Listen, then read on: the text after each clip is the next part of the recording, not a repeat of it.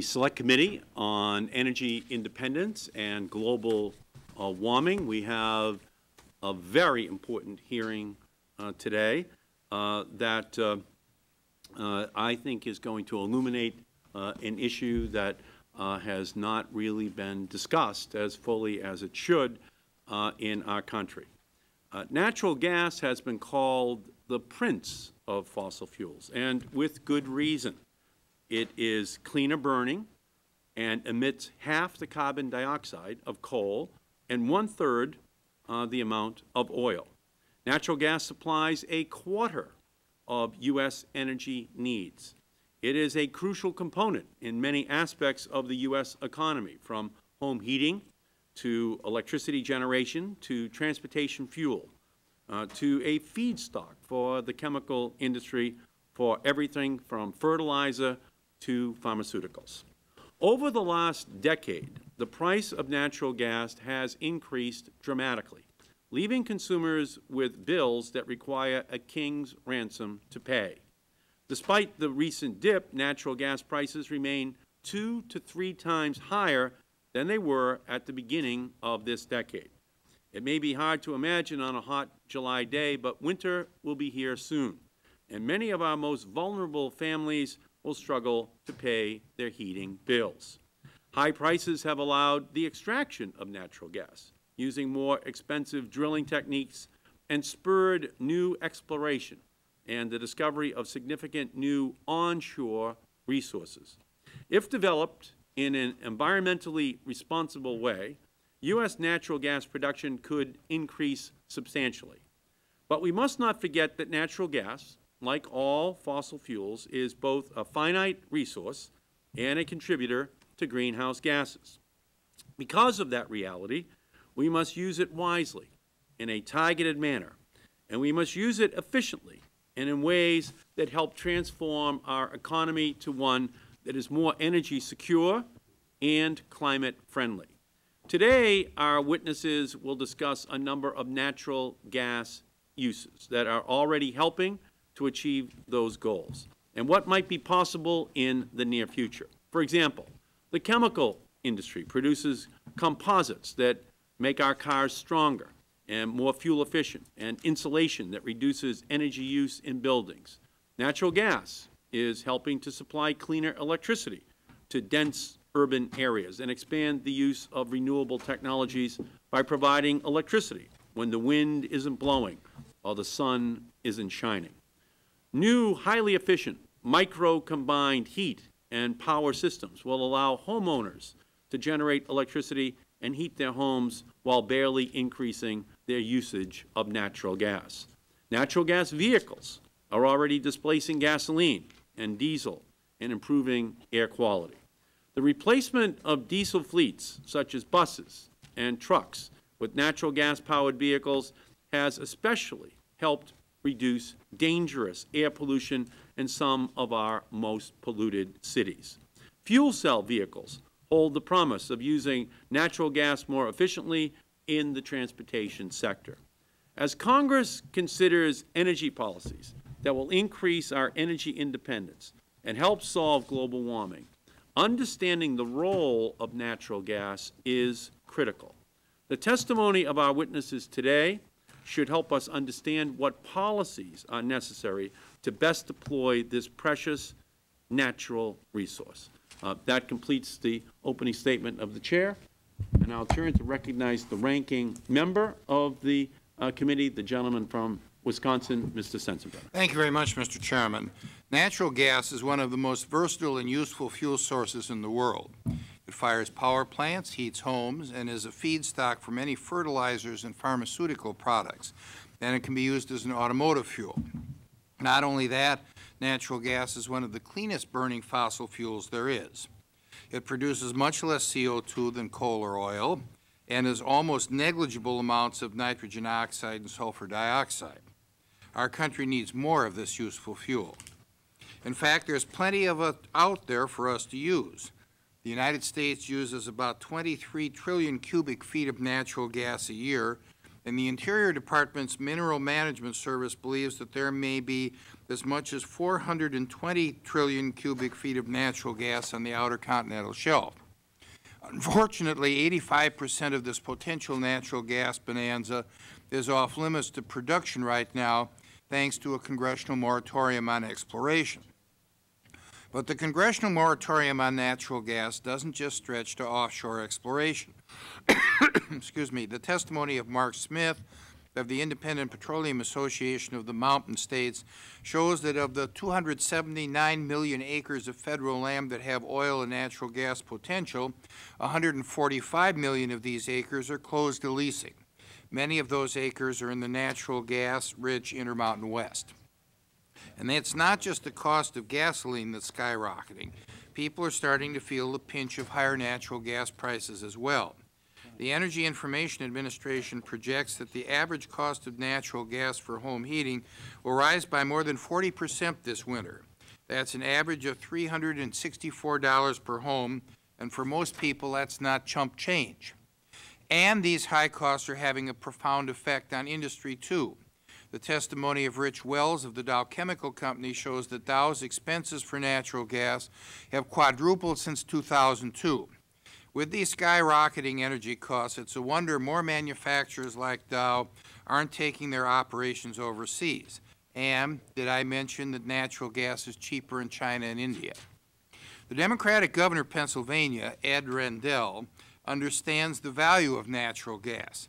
His state uses more than 500 billion cubic feet a year, which is nearly half of which is for residential uses. Just this April, Governor Rendell opened up 75,000 additional acres of state forest for natural gas exploration while acknowledging the need for cleaner burning fuels and increased energy independence. If the Democratic governor of Pennsylvania can do it, why can't Congress? Republicans are for increasing our domestic energy supplies across the board. We call it our all-of-the-above energy strategy.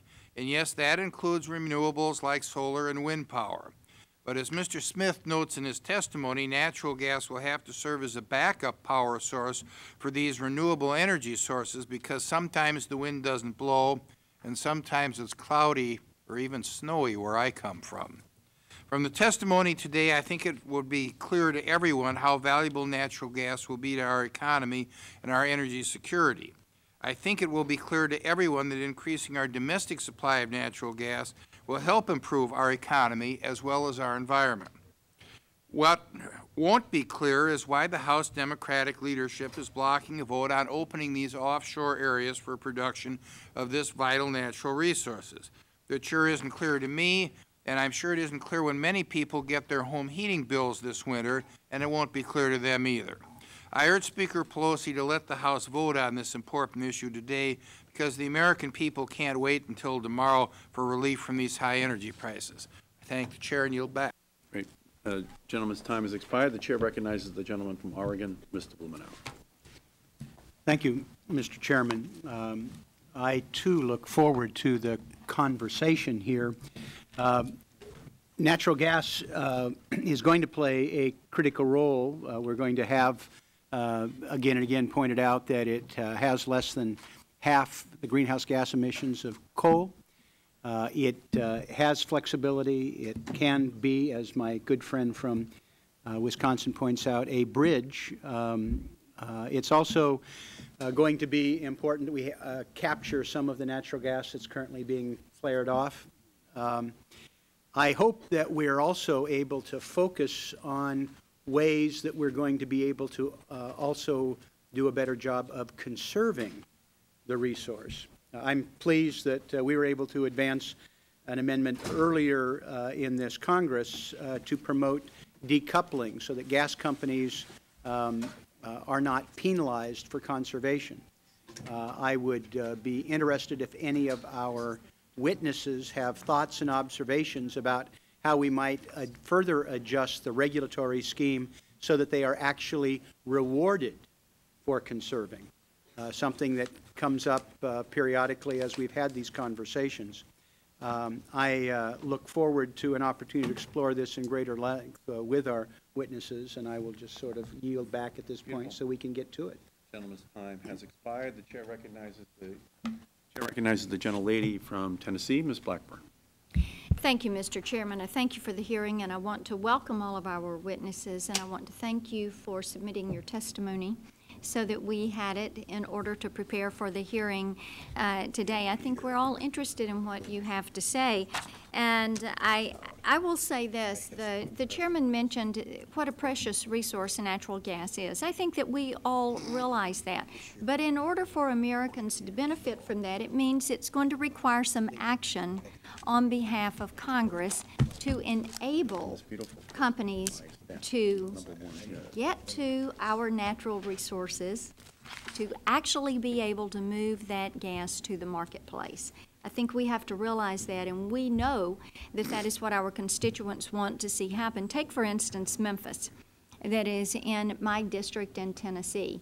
There was a 13.5% increase in the natural gas rates from MLGW last year. The prediction is that those could go up 30% more this year. For families who are already feeling the pain at the pump, for families who know that their home heating is going to increase as much as their electric power rates are increasing this summer, and that their usage is going to change, doing nothing and not addressing the supply issues that we have is not something that they are willing to accept. They want to see some action.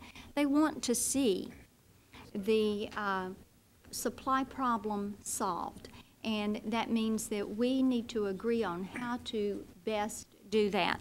We all know the attributes of the product that you're going to talk about. We know that it is important to the portfolio of options that we have. We know that we as Republicans are supporting an all of the above strategy. We welcome you, and we're looking forward to hearing your remarks.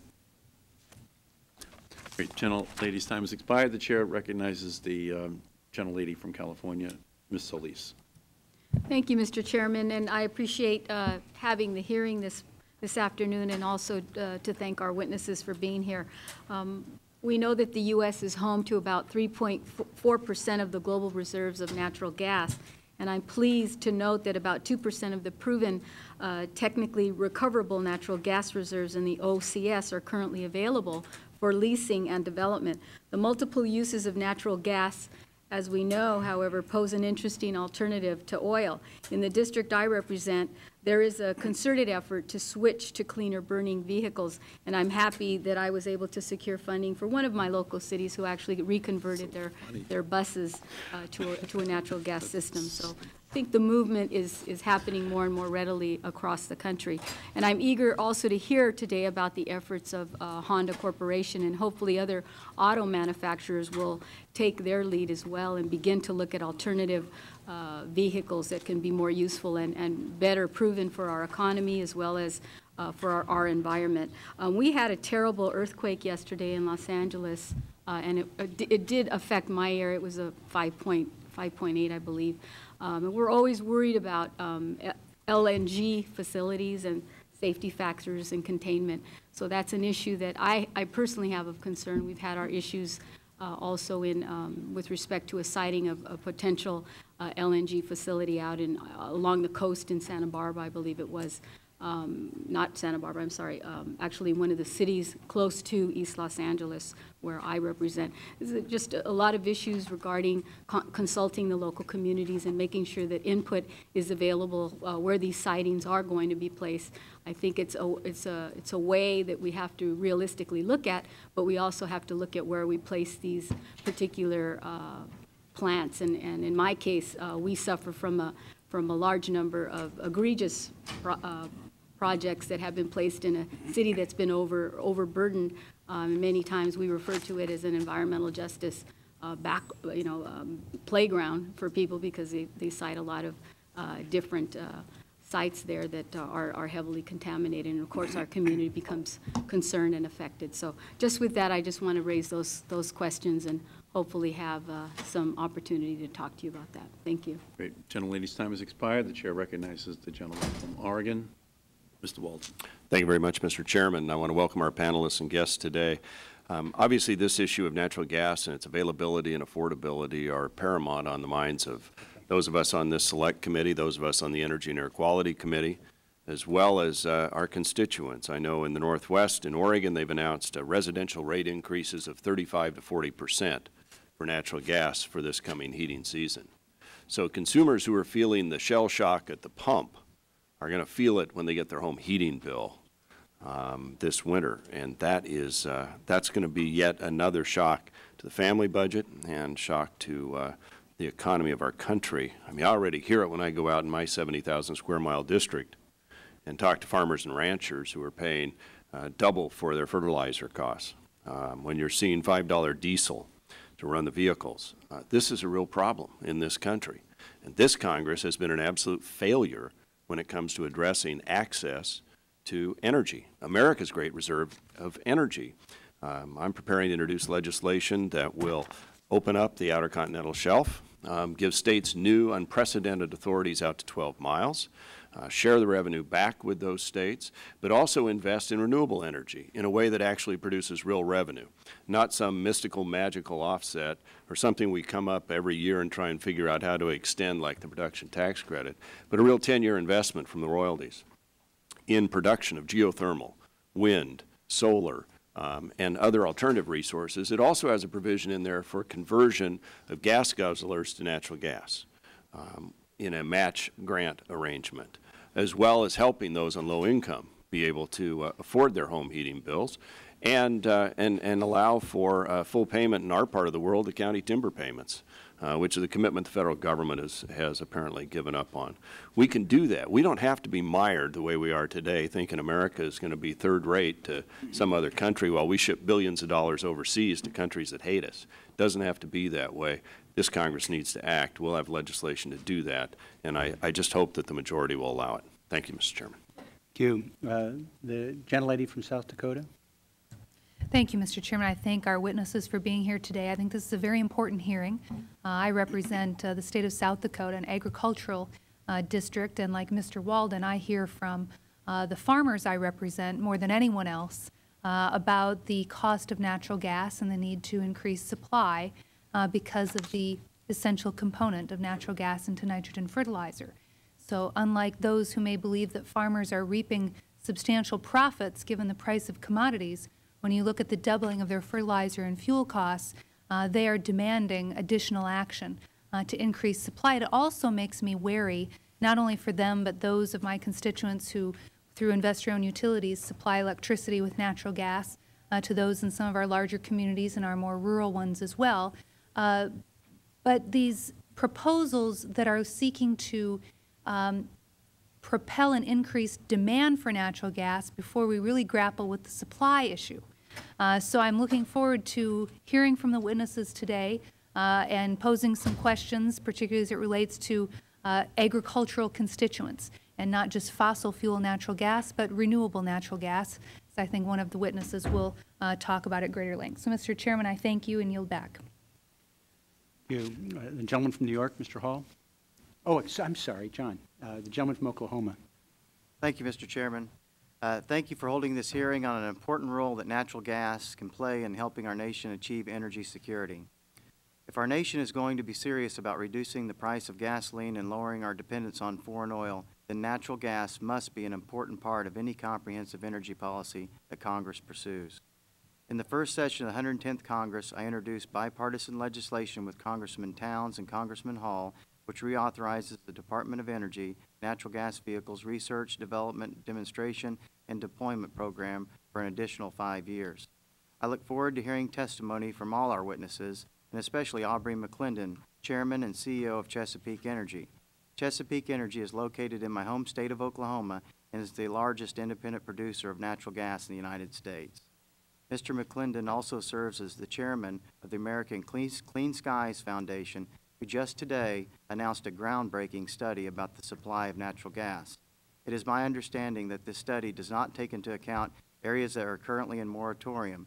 I can only imagine the impact on supply if we can successfully lift the moratorium on these areas in the West and offshore. I'm glad that our committee will get to hear firsthand about these important findings, and I thank you, and I yield back the balance of my time. Thank you. Gentleman from New York.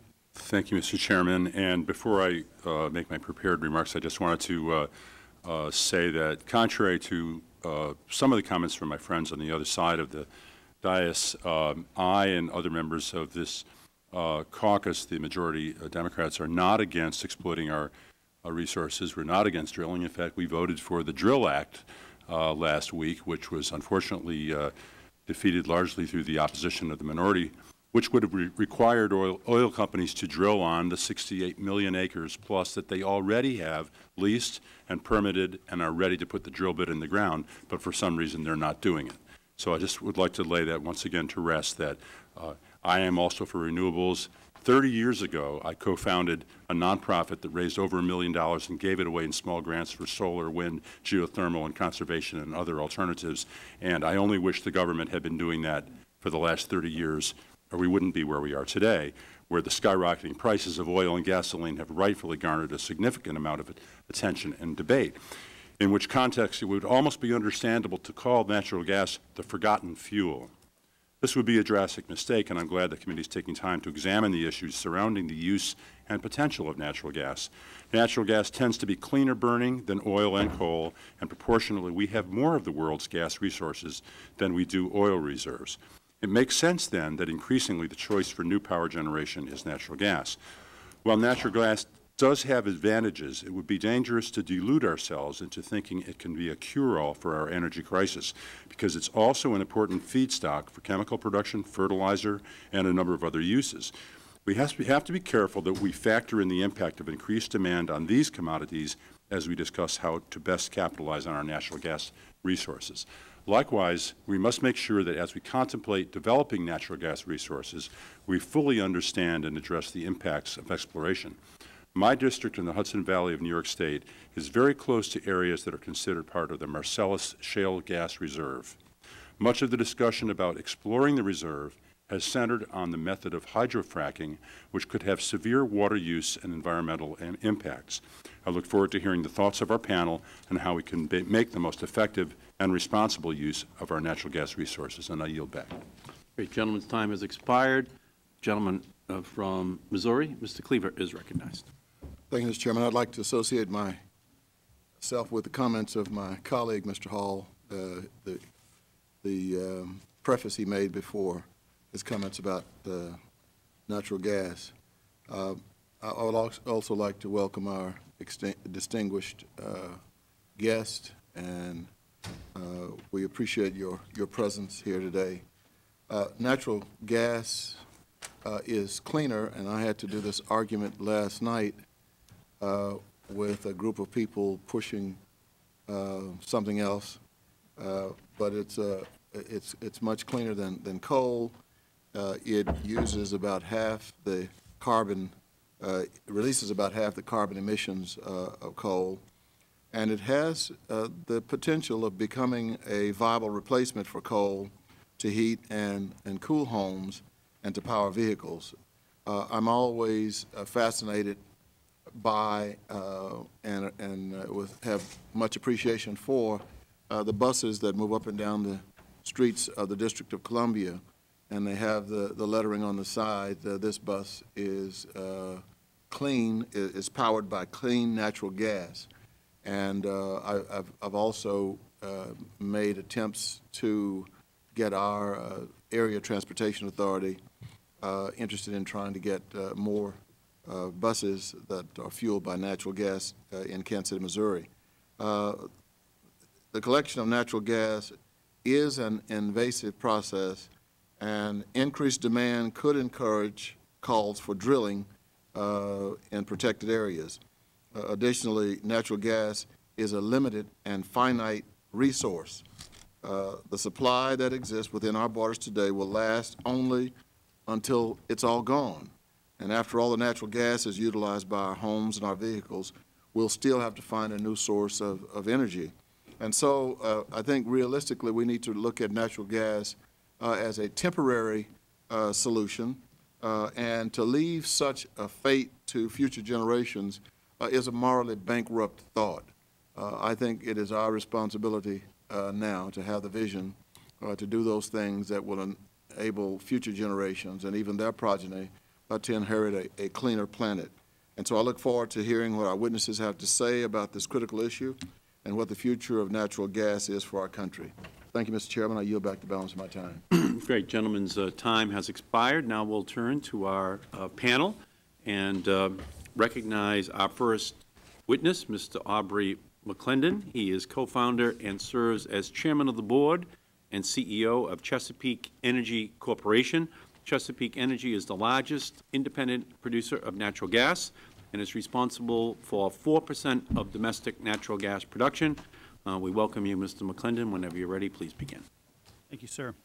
Thank you, Mr. Chairman and members of the committee, for the opportunity to discuss the great promise of natural gas in the United States. I'm Aubrey McClendon, CEO of Chesapeake Energy, and also chairman of the American Clean Skies Foundation. Today, we issued a groundbreaking new study which proves that America's natural gas resources will last for at least the next 100 years. We are a public company founded in 1989. We do produce 4% of America's natural gas. We drill 9% of America's new natural gas wells. In 2008, we will invest $10 billion to develop new reserves of natural gas right here in America. If there's one message I'd like to effectively communicate today, it's that America is at the beginning of a great natural gas boom, and this boom can largely solve our present energy crisis. The domestic gas industry, through new technology, has found enough natural gas right here in America to heat homes, generate electricity, make chemicals, plastics, and fertilizers, and most importantly, potentially fuel millions of cars and trucks for decades to come. This great new period of discovery in our industry has largely gone unnoticed by the media and most policymakers. Our industry has recently learned how to extract natural gas from massive rock formations called gas shales buried deep below the Earth's surface. For example, just a month ago, Chesapeake announced a new area in Louisiana and Texas called the Haynesville Shale, which was featured 2 days ago on the front page of the New York Times, that we believe will become the nation's largest gas field and the 4th largest gas field in the world. In just the past month, since we've made that announcement, natural gas prices have declined by about 35%. Just by itself, we believe this one field has enough gas to meet the country's gas needs for 20 years. I believe natural gas can be the driving force for how Congress can take bold action to free our country from the death grip of high prices for imported oil, thereby improving our economy, enhancing national security, and helping the environment. How might Congress lead us to that freedom? It's actually very easy. All you have to do is provide incentives for gasoline station owners to add a CNG pump, provide incentives for homeowners with natural gas already piped into their homes to add a home refueling device, provide incentives for manufacturers to make cars and trucks that run on CNG, and finally, provide American consumers with incentives to buy new CNG vehicles or retrofit their existing vehicles to CNG. Why should you provide incentives to switch to CNG? It's simple. Nothing less than the survival of the American way of life is at stake. Oil production around the world has stagnated while demand in developing countries is rising rapidly. The result is that the days of cheap oil are over, and America has been left holding the bag, a bag into which we put $700 billion each year of our national wealth and export it to various countries around the world. We are on the road to national bankruptcy, and we must change our ways. The good news is it's easy to do. We don't need a new fuel, we don't need new technology, and we don't need hundreds of billions of dollars. All you have to do is modify or replace today's gasoline and diesel engines with engines that run on CNG. And that's natural gas that costs half the price of gasoline, is more than 2/3 cleaner, is made in America, and we have plenty of it. Imagine tomorrow if you could announce a new energy plan that would, in one stroke, cut your constituents' gasoline bills in half, reduce our oil imports, improve our air quality, enhance national security, strengthen the dollar, reduce greenhouse gas emissions, and create tens of thousands of new jobs in the U.S. I believe your upcoming re-election chances would be even higher than they already are if that were possible. In closing, I would like to offer my 100% support for Representative Sullivan's bill, as well as the Emanuel Bourne New Alternative Transportation to Give American Solutions Act, or more simply, the Nat Gas Act, which was introduced on July 22nd, that would start us down the road of freedom from foreign oil. I urge each of you to become a co-sponsor of this legislation and lead America out of our energy wilderness into a brighter future fueled by clean, affordable, abundant American natural gas. Thank you. Thank you, Mr. McClendon, and thank you so much for dramatically increasing the likelihood of the reelection of Mr. Sullivan. We appreciate that. Let me now turn to recognize our second witness, Mark Smith, the Executive Director of the Independent Petroleum Association of Mountain States, a nonprofit trade association responsible for oil and natural gas development in the Intermountain West. Mr. Smith has also worked in research, strategic planning, and government affairs. We welcome you, Mrs. Smith. Mr. Chairman, members of the committee, thank you for the opportunity to appear before you today. This is a very important and timely hearing. I'm here today on behalf of the Independent Petroleum Association of Mountain States, a nonprofit, nonpartisan organization representing more than 400 independent oil and natural gas producers and related companies committed to environmentally responsible oil and natural gas development. Armed with new technologies and a new generation of high-tech savvy employees, America's independents are producing energy from complex reservoirs that were thought to be uneconomic just 10 years ago. This Congress could help put America on a path to greater energy independence and a sustainable energy future by lifting restrictions on OCS drilling and addressing the barriers that are limiting development of new supplies of oil and natural gas in the Intermountain West. As the cleanest burning fossil fuel, natural gas will also play an increasingly important role in a carbon-constrained world as an essential part of any plan to reduce greenhouse gas emissions. If we increase demand for natural gas, we need to have corresponding policies to plan for the development of new supplies. Natural gas producers don't need special subsidies. They need access to the places where energy resources are found and a predictable regulatory and tax structure in order to make long-term investment decisions that ensure uninterrupted supply. Some of the most promising areas for future development of natural gas are the Outer Continental Shelf and the onshore federal lands in the Intermountain West. In total, 279 million acres of federal land have oil and natural gas potential. Of these acres, 145 million are closed to leasing and another 20 million are inaccessible because of surface occupancy or ground disturbance is prohibited. The Intermountain West is possibly best poised to help the U.S. meet its near-term energy needs. The region already supplies more than 25% of our nation's natural gas while occupying less than 1% of federal lands in the region. Production from this region has grown by nearly 1 billion cubic feet a day this year and has grown more than 50% in the last decade. Recently, there have been misleading claims that U.S. energy companies are not actively developing federal lands they have already under lease. As a remedy, congressional leaders have proposed use it or lose it legislation in the DRILL Act.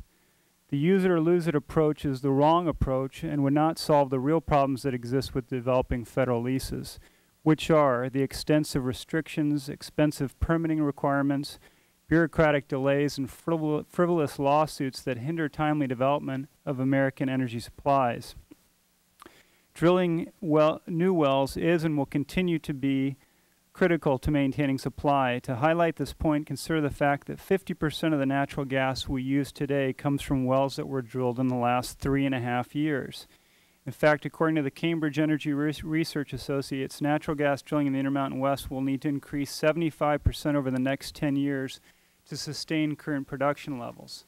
If Congress increases the demand for natural gas by moving forward with cap-and-trade legislation to reduce CO2 emissions, it should carefully consider policies that ensure timely access to some of the most promising areas for future supply. Ignoring the current policies that contribute to bureaucratic delays and limit access to federal lands will only serve to deepen our nation's energy challenge. Please consider the following list of policy recommendations as tangible near-term steps that can be taken to ensure supply. Congress should increase the budget for the Bureau of Land Management oil and gas programs so that the agency has the necessary staff and resources to process applications for permits to drill and rights of way for gathering and pipeline infrastructure. Congress should consider ways to shorten the time frame for processing APDs and other environmental analysis. The bureaucratic delays and runaway costs associated with environmental studies provide no additional environmental protections. Instead, they artificially restrict the development of new supplies of oil and natural gas. Congress should not delay areas with significant the leasing of areas with significant natural gas resources. Legislation currently pending before Congress, such as the Rhone Plateau Oil and Gas Leasing Improvement Act of 2008, would place significant restrictions on the development of new natural gas supplies on the former naval oil shale reserves. Congress should carefully consider how the creation of new wilderness areas will limit the ability of America's ability to meet future energy needs. The Red Rocks Wilderness Act and the Colorado Wilderness Act of 2007 present specific threats to some of our nation's largest supplies of natural gas. Congress should also consider limiting the ability of obstructionist groups to stop leasing, exploration, and development on federal lands. And Congress should appropriate the statutorily mandated funds for research and development of new technologies, the Section 999 program. If you could summarize, Mr. Smith. As this committee examines the daunting tasks of ensuring America's energy independence and addressing the important issue of climate change, independent oil and gas producers stand ready to help. Thank you for allowing us to appear today. Thank you, Mr. Smith. Next, we welcome Mr. Clay Harris, a geologist by training and the CEO and President of Suez LNG North America, an international energy company that is one of the main LNG importers in the U.S. market. Please begin whenever you're ready. Thank you, Chairman Markey and members of the committee, for inviting me to present testimony regarding LNG and for your leadership on the important issues of energy independence and global warming. I will concentrate on 3 points. First, LNG can contribute substantially to a region's energy supply. As you know, Mr. Chairman, our terminal in Everett meets 20% of New England's natural gas demand. We supply the fuel for one of the region's largest power plants, which can generate enough electricity for 1.5 million homes. If LNG resources were not available in New England, supplies would be far tighter and consumers would suffer. We are also starting construction of our new offshore regasification system near Gloucester, which is designed to provide an additional 400 million cubic feet a day to the New England market. In Florida, we are working to complete the permitting process for a similar offshore regasification facility near Fort Lauderdale. This project could ultimately bring as much as 1 billion cubic feet a day of natural gas to the Florida market. We believe that wherever there is a regasification facility, LNG keeps downward pressure on prices by helping to diversify and increase a region's energy supply. Second, LNG alone cannot meet all of our growing needs for natural gas. We view LNG as an important energy source in addition to other North America natural gas supplies, not as a substitute for them. As a nation, we need to do a better job of developing our natural resource base, in part because traditional fuel sources are going to be the backbone of the energy system for some time. We at Suez are fully committed to renewable energy, with about 430 megawatts of renewable capacity either installed or under construction, and another 2,000 megawatts in development. But the data is clear. Last year, renewables accounted for 4.4 quadrillion BTUs of the more than 101 quads that we consumed. By comparison, fossil fuels accounted for 86 quads of energy last year. Consequently, we believe that we will need more supplies of natural gas, including LNG, in the future. In the last few years, expansions and new construction have raised LNG regasification capacity in North America to around 14 billion cubic feet a day. By 2015, that number will be more than 22 billion cubic feet a day. With respect to actual imports, even though 2008 imports of LNG will likely be only half of 2007 imports, they are projected to return to 2007 levels next year and continue to increase. EIA has projected that by 2030 we could bring as much as 2.8 TCF of LNG into the United States, which could be as much as 10% of the total gas demand. On a related note, it is important for policymakers who are concerned with our energy security and carbon emissions to look at opportunities to further improve the use of natural gas and electric power generation. Right now, natural gas accounts for about 20% of electricity generation, and it is clear that it is being looked to as the bridge fuel for power generation for the foreseeable future. Unfortunately, in some regions, particularly those that have not adopted competitive and fully transparent wholesale power markets, older, less efficient natural gas power plants continue to operate, while newer, more efficient and cleaner natural gas power plants remain idle or underutilized. Such inefficient use of natural gas not only increases emissions and wastes natural gas, but increases the electricity cost to the consumer. Third, I would like to address the international aspects of LNG. While LNG is a global commodity, it is premature to talk about a world gas price. In reality, there are several regional markets for natural gas, and the prices in each one vary according to local circumstances. Additionally, on a global scale, there is more regasification capacity than there is liquefaction capacity. That's the nature of the LNG business model. More regasification capacity provides flexibility in supply and price responsiveness to markets. That also means that a growing proportion of the LNG marketplace, perhaps as much as 20%, consists of divertible cargoes. Finally, the presence of LNG means that there are some interrelationships between the regional natural gas markets. For instance, when Japan's gas demand spiked last autumn due to a shutdown of nuclear units, divertible LNG went to Japan. Similarly, when the price of natural gas in Great Britain dropped last spring and summer, divertible LNG wound up being shipped to the United States. Those transfers simply reflect market dynamics.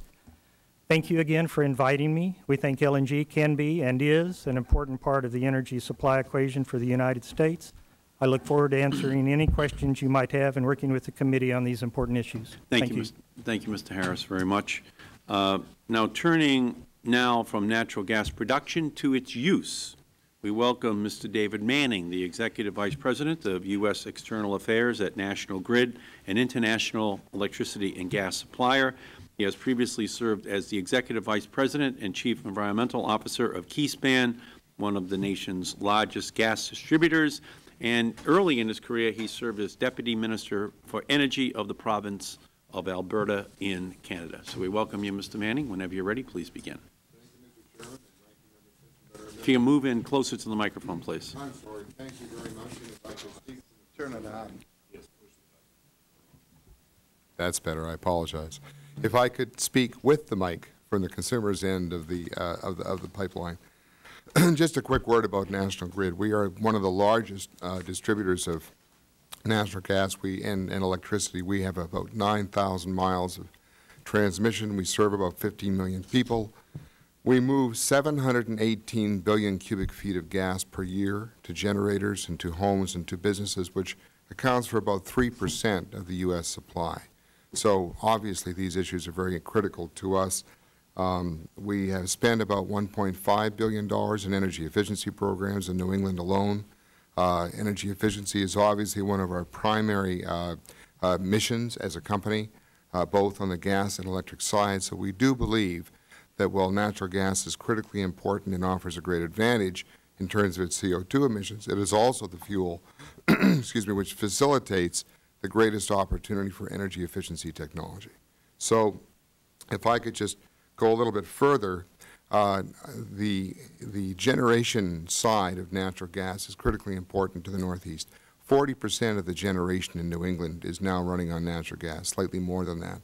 In New York, it's probably about 12% pure natural gas, but about 24% of the plants in New York State run on some combination of gas and oil.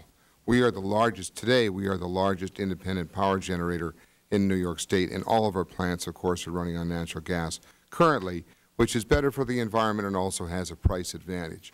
So it's critically important, but more important than that, and of course, if I could just repeat, and I know that the Chairman brought this up, pounds per billion billion BTUs of energy, 117,000 for natural gas, 164,000 for oil, 208,000 for coal. This is not to say that we shouldn't try and drive our clean coal technologies and shouldn't find ways to improve the use of all these energy fuels, because as every member has pointed out, your constituents are being afflicted by high energy costs. So I think National Grid's agenda is we need to first and foremost drive energy efficiency and of all fuels, and the fuels that we do use not only must be available, but they must be used in the best way possible, both for the environment and also in terms of energy efficiency to reduce our dependence on imported fuels. So turning to electricity just again, not only do you have the opportunity for combined cycle, cogeneration. There's a wonderful plant in Oregon. I had the opportunity to cut the ribbon in a former life, as the chairman pointed out. Natural gas comes in, runs a generator. The waste heat from that generator runs a second turbine. 2 sources of power go to Spokane. That, of course, is cogeneration. So you have 2 sources of power. The waste heat from that second, that's still a waste heat from the generator, goes out the back end, and so those of you who haven't been, Idaho and Oregon have a lot of potato farms, all run by satellite. It's wonderful to see. Blows the waste steam, the waste heat from that steam, blows the skin off the potato, slices, fries, freezes, and cycles back into the plant. Now you've taken a power generator into a much higher efficiency level. And of course, that same kind of technology is available at homes, businesses, with technologies like combined heat and power, which of course are driven primarily and best by natural gas. Honda has the best example we've seen, which is FreeWatt, which is a unit for the home, which we can discuss in a moment. Also, natural gas vehicles, we have tremendous expertise. I believe as a company, this has been an issue for us for many years. Mass Bay Transit, we have converted over a third of their fleet. 100% of the vehicles in the Long Island bus fleet are operating now in natural gas. We have a fleet of Honda natural gas vehicles for our customer service. We have our own corporate fleet of natural gas vehicles. Our benefits, however, have been primarily in fleets, and our current focus is on school buses. We have converted the entire Long Beach School Division because those school buses not only are running more efficiently, but they're also improving the air quality of the passengers, which we think is a critically important opportunity. Not to leave aside, however, electric vehicles, because again, our point is these are prime fuels, they are premium fuels, we must use them efficiently. We have a combined cycle plant, the most efficient plant in New York. It has not stopped since the day it started in 2004, but between the hours of 2 a.m. and 6 a.m., it drops from 250 megawatts to 160. So the idea of plugging in your plug-in hybrid to a windmill is a great idea, but in the near term, plugging into Ravenswood will dramatically improve the air quality just on that point alone. Look forward to your questions. Thank you, Mr. Chairman. Thank you, Mr. Manning. Our next witness is Rich Wells, the Vice President of Energy at the Dow Chemical Company, one of the world's leading manufacturers of chemicals and plastics. Dow is committed to corporate sustainability and since 1990 has reduced its emissions of greenhouse gas emissions by 20%. We welcome you, Mr. Wells. Whenever you're ready, please begin. If you can turn on the microphone and move it up close to you. It's on. Thank you. Thank you, Chairman Markey, Representative Sensenbrenner. Can you please pull in the microphone a little bit more close? Yes, certainly. Thank you, Chairman Markey, Representative Sensenbrenner, and other members of the committee. Thank you for the opportunity to provide our views on natural gas and its role in the future and energy climate change policies of our country. First, I'd like to address the role natural gas plays for Dow. As the nation's largest chemicals and plastics producer, Dow uses natural gas and natural gas liquids as both a fuel and a raw material. For its global operations, Dow uses the energy equivalent of 850,000 barrels of oil each and every day. Of this total, approximately half is in the United States. Dow converts natural gas and natural gas liquids into more than 3,000 products essential to our economy and our citizens' quality of life. These products serve as building blocks for everything from pharmaceuticals, insulation, electronic materials, fertilizers, and much more. The rising price of natural gas has had a dramatic impact on Dow's operating costs. In 2002, our total annual energy and feedstock bill was $8 billion. For this year, it is projected to be $32 billion.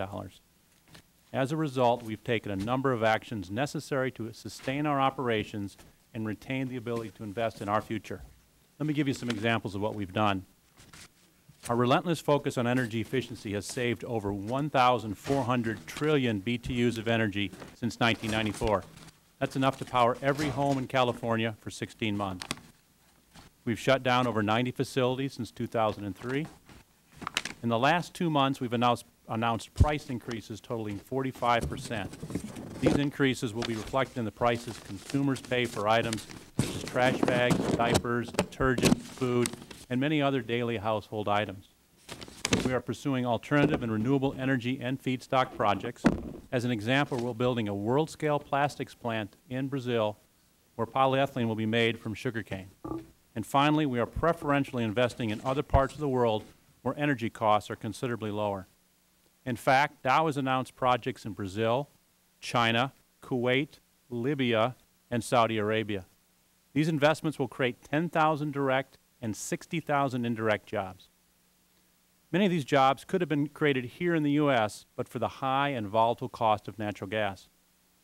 We believe natural gas is of greatest value as a raw material for value-added products. At Dow, we turn $10 billion worth of natural gas and natural gas liquids into $45 billion of value-added products each year. Chemistry creates wealth by converting precious resources like natural gas into value-added products essential to our way of life. With the additional proposed uses of natural gas, the industrial sector will become the shock absorber in the form of demand destruction. Demand destruction is a sterile economic term for job loss.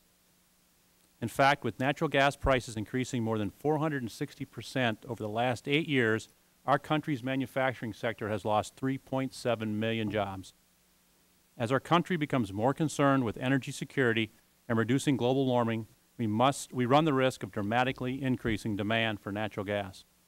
As an example, natural gas in the power sector could ramp up dramatically under a climate change policy that does not rapidly deploy nuclear technology and carbon capture and sequestration.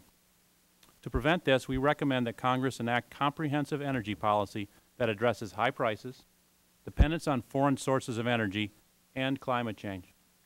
We believe this can best be accomplished by focusing on aggressive energy efficiency measures, increasing and diversifying domestic energy supplies, including more natural gas production, further developing alternative and renewable sources of energy, and passing environmentally effective and economically sustainable climate change legislation. Recent proposals, such as the Pickens Plan, have some positive elements, like increased wind and solar power generation. However, we are concerned that adding new uses for natural gas, such as in transportation, will create new and relatively inelastic demand that we may not be able to meet without high prices and further demand destruction in the industrial sector. In conclusion, the U.S. needs a comprehensive, sustainable energy policy. Simply increasing demand for natural gas without addressing the supply issue is not a sustainable policy. It seems that members of Congress are talking past each other on energy policy.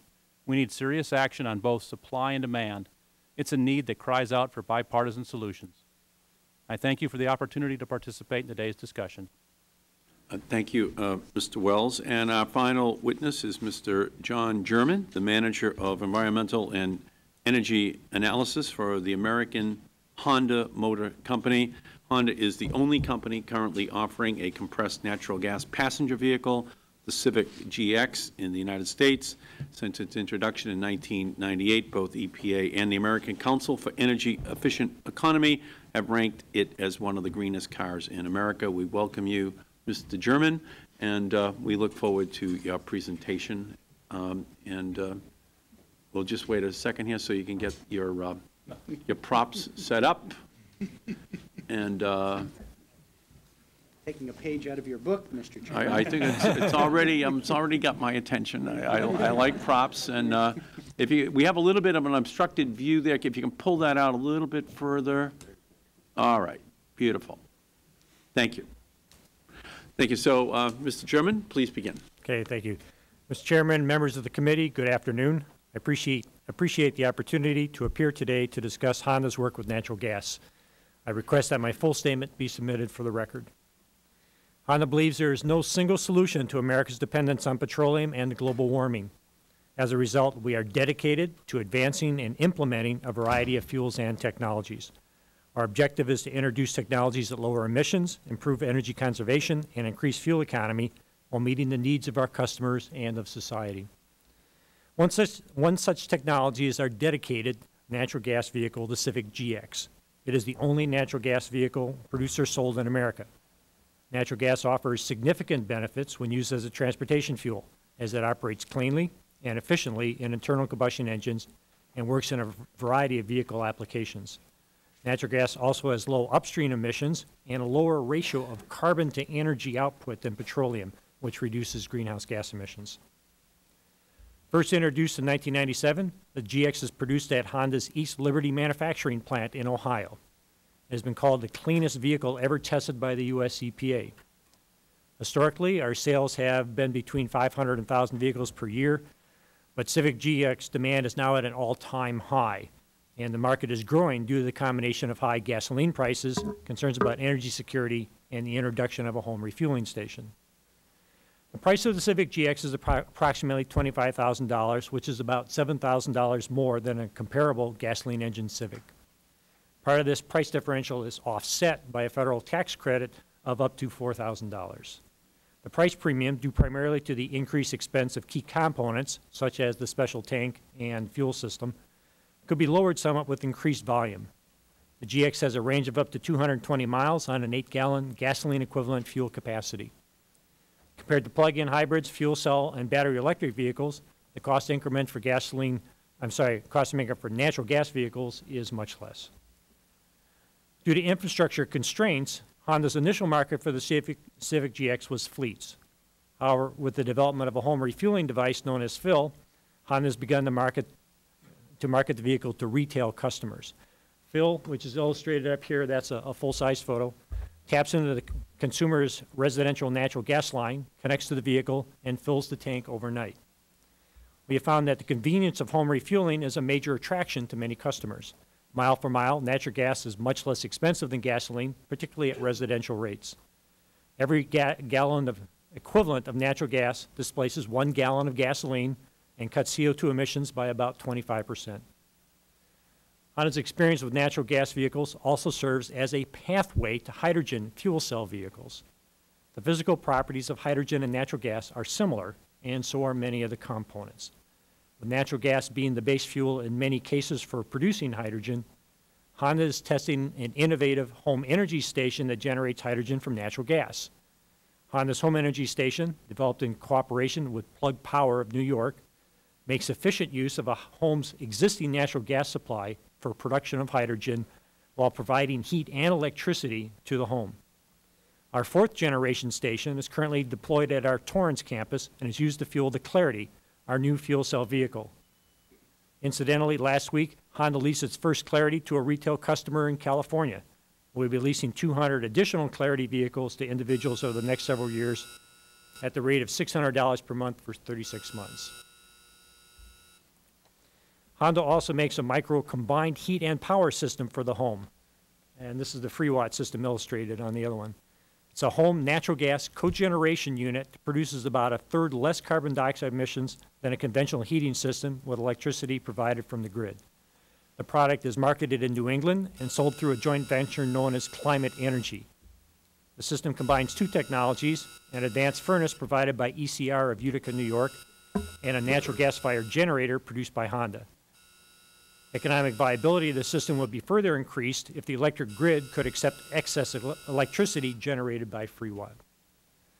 Our energy and global climate challenges are so immense, we're going to need rapid deployment and implementation of as many feasible technologies as possible.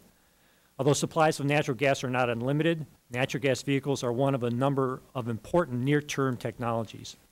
Natural gas may also be a core fuel for what may be our best long-term technology, fuel cell vehicles with hydrogen extracted from natural gas.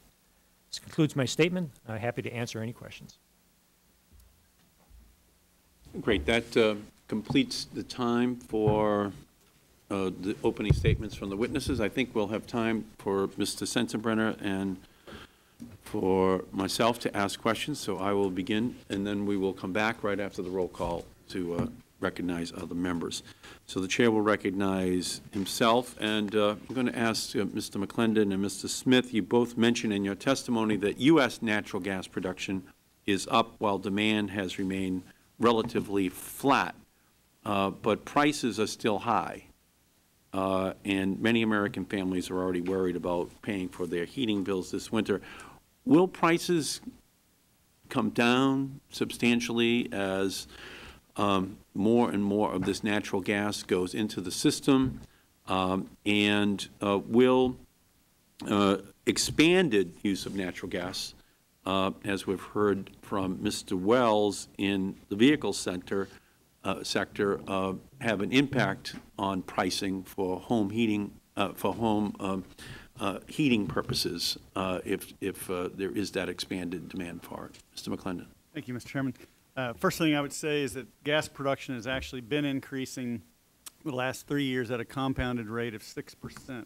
Over the last 3 years? Over the last 3 years on a compounded rate. Before then, for 5 or 6 years before then, gas production was flat to slightly declining. This year looks like we'll have the industry's best year in modern history. We'll be up probably 9%, and that's the equivalent of 4 or 5 BCF a day of new production in the U.S. So do we have enough natural gas to meet all these new needs for natural gas? We see demand going up for natural gas, for electricity. Certainly it's become harder and harder to build a coal plant these days. It's difficult to build a nuclear power plant. And our view on that is simply that gas is there, it's clean, it's affordable, and we think it ought to be used.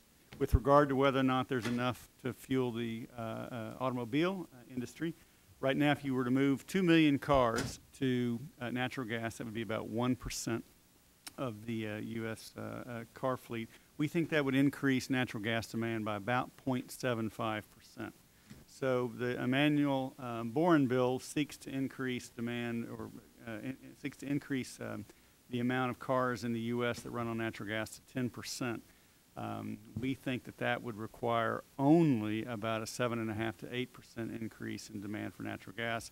And again, that's over 10 years. And in the context this year, our industry will increase production by 9%. Let me talk, can I talk for a second about using natural gas to generate electricity? We will have, in some manner, shape, or form, legislation that passes here over the next couple of years that is a cap-and-trade system that puts some price on carbon.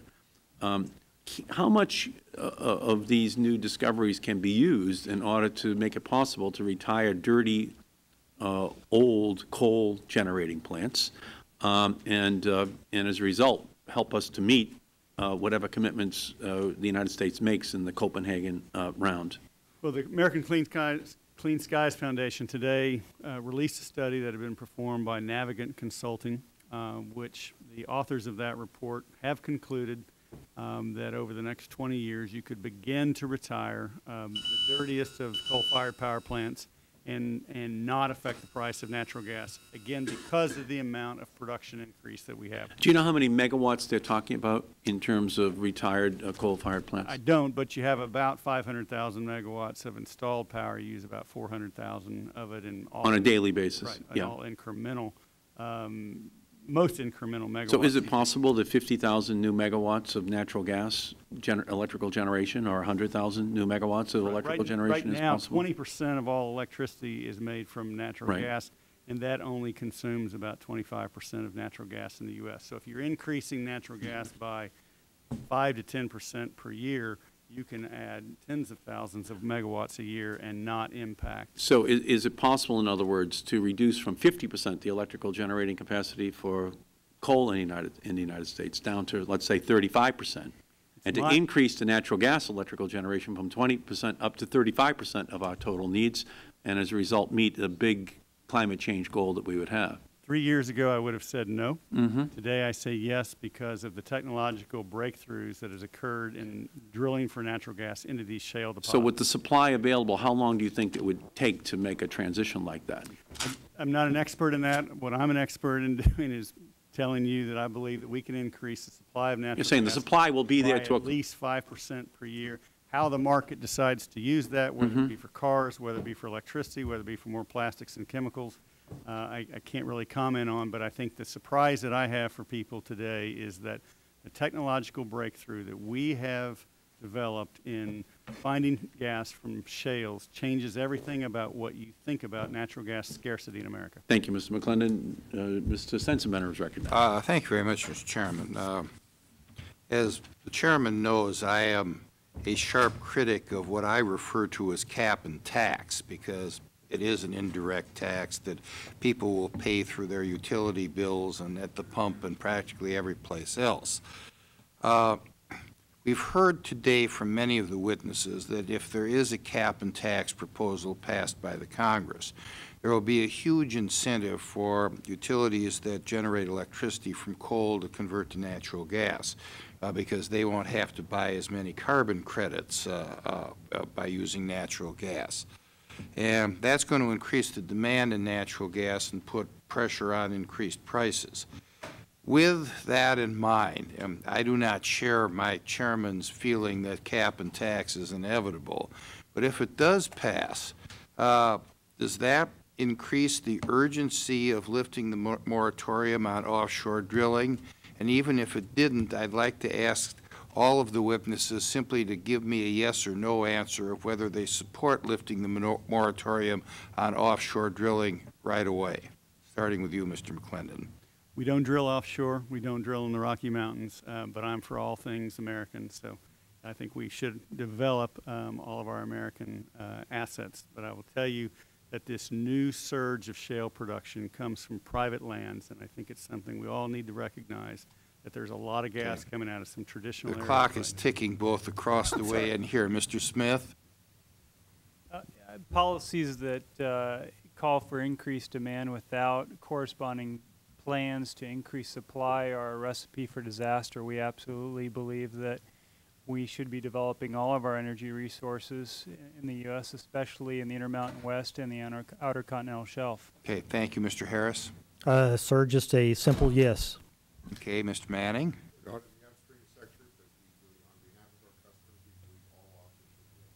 Okay, thank you, Mr. Wells. Yes.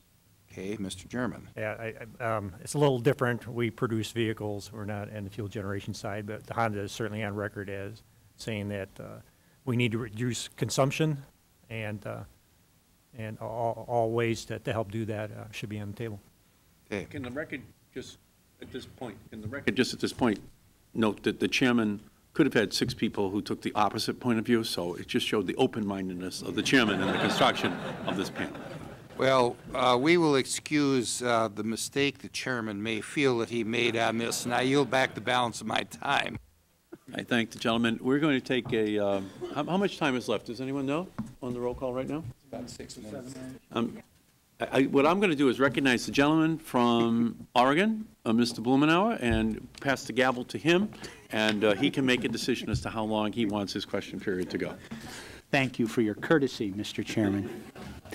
I do appreciate the gist of the presentations here, and particularly, Mr. McClendon, starting with what you were talking about in terms of increased supply. There, as you see, there's a modest difference of opinion around here in terms of point of emphasis. There has been great the evidence we've received from the administration is that the majority of the Outer Continental Shelf is already available. There's only about 2% of the 7% of the gas that is off limits, and that basically nothing is going to happen for 20 or 30 years. It's going to profoundly affect supply here. So there are a couple of choices. We can spend all our time and energy battling over something that may happen 15 or 20 or 30 years from now, burn a lot of political energy, or we can focus on what you've been talking about here, maximize supply, what I mentioned in my opening statement about providing incentives for people to actually conserve and reward people for stretching it more, and be able to talk about the amazing flexibility that the product that you're talking about here today offers for the next 10 or 15 years, while we're still increasing domestic supply, while we can deal with things that don't have people at each other's throats, and be able to actually make some progress. I am curious if, starting with you, sir, if you have some thought that maybe we might be able to have an energy policy for this century that talks about substitution, for example. Why in the world would we have anybody heating hot water with electricity today from coal-fired plants until we deal with I'm trying to get a sense of if you have some thoughts about how we might be able to get past the knife fight and the dueling statistics that won't make any difference for 20 years, and maybe get at what you're talking about here to change the system, provide the incentives, and make that transition. I believe my role in this hearing and in this world is to do one thing, and that's to increase the supply of affordable, clean, burning American natural gas. I'm not an expert on access. I'm not an expert on offshore drilling. What I can offer is that our company is going to spend $10 billion this year to increase our #1 position in the industry from by 25%. Our production this year is going to increase by 25%. We produce 4% of our nation's natural gas. I'm here to testify that from existing sources, areas of production, Texas, Oklahoma, Louisiana, Arkansas, that there are enormous new resources of natural gas that, in my view, will increase the supply of natural gas in this country for at least the next decade by a minimum of 5% per year. Okay. What the market wants to do with that in terms of making cleaner cars, making cleaner electricity, great, I'll leave that to the market. But yeah, I will tell you that it will take a while for people to adjust to this right, new supply surplus. I want to move to Mr. Manning. I appreciate what you're saying, but I think it's very important if we're going to be able to roll the nothing that we are hearing indicates that some of the peripheral things are going to make any difference for 10 or 15 years. But you're looking for policy changes that will make a difference almost immediately. And you have confidence that we can do this within the range of supply?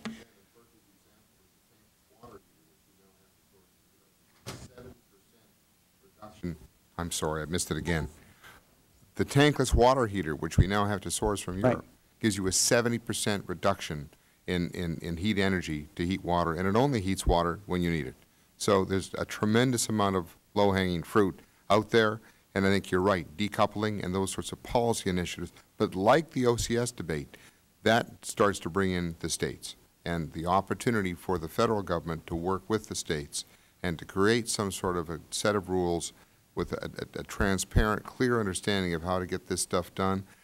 The cheapest power plant is the one that you never build. You know, I appreciate your courtesy. I apologize that I'm running off to vote and leave you to your own devices. But I would like to follow up with each of you about the policy framework that we should be doing here in the next 10 years. One of the things we're advocating is with Senator Obama, with the House Democratic leadership, and trying to make it part of a discussion is an infrastructure plan for this century that's realistic about what we do with energy and making these pieces, particularly as it relates to natural gas, be able to coax as much out of that as possible.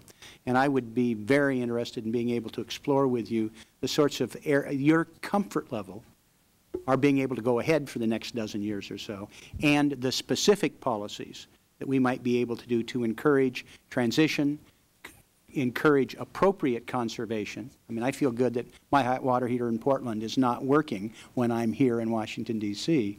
But there are other things, I think, large and small, that we'd really like benefit of your counsel so that when we finish the partisan knife fighting and we do all this stuff, we're able to move forward with things that will make a difference this next decade. And I appreciate your courtesy and how informative your testimony was. It was very useful.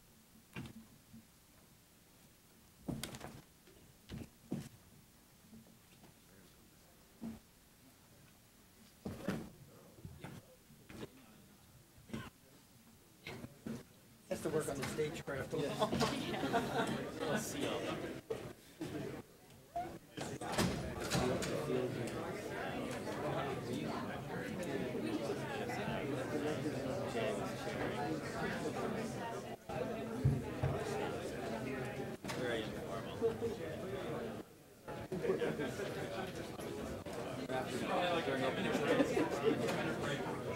That's it for me, Jim.